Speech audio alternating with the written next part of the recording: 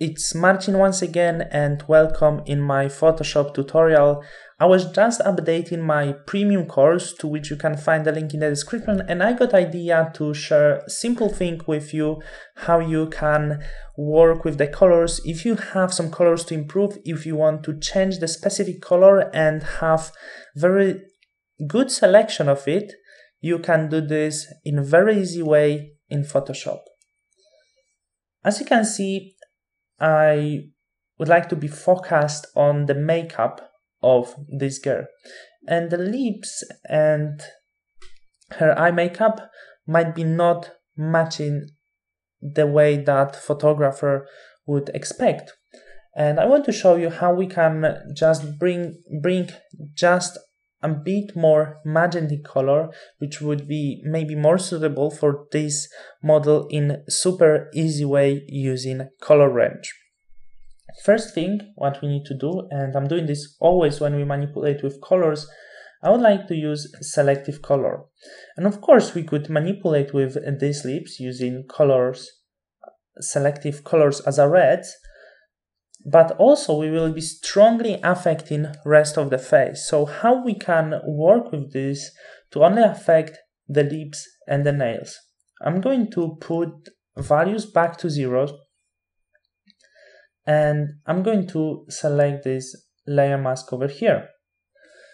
Then I'm going to select and color range. The range I'm going to work will be, of course, reds in this case. And you can see this mask over here. The white color represents where the effect that we're going to apply will be visible. And this selection from here looks just perfect for me. It doesn't matter if you have image with red color or yellow color, because in color range you can choose the specific color that you are interested about. So that's why I'm working with reds, because it's just visible on the image I'm working right now. I'm going to hit OK. And you can see the mask right now. So the stronger affection of the color will be, of course, on the lips and the nails.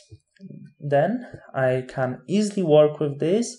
Of course, I don't want to improve the reds over here, because what I believe this image will be just too saturated.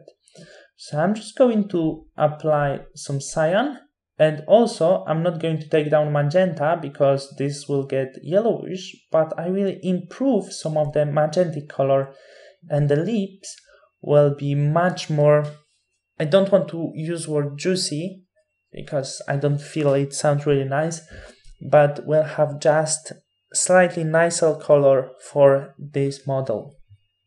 Also, I'm not going to go with red because it will get into too orangey colors, so I'm just going to take it down just slightly to go into maybe even a bit more magenta colors. And that's before, and that is after. As you can see, small change, but we slightly improve the color in the specific area that we are interested about. Of course, still, in this case, we affecting other areas of the image. Not too much, but there is still small affection. So what I'm going to do, I'm going to use a brush and black color of the brush. I'm going to paint over with color black in the areas I don't want this color to be visible at all.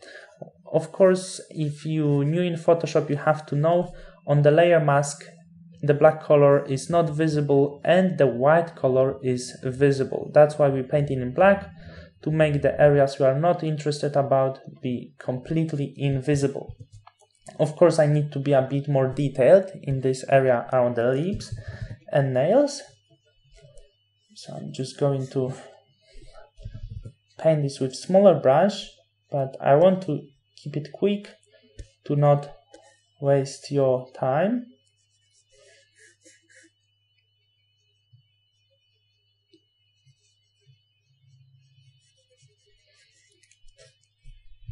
And that would be finished. As you can see, very quick process, and we have full control on our colors. So I believe that was a valuable lesson, and that's how it looks. The image before and after, just the lips A very small change. Thank you for watching, and I'm going to speak to you once again very soon.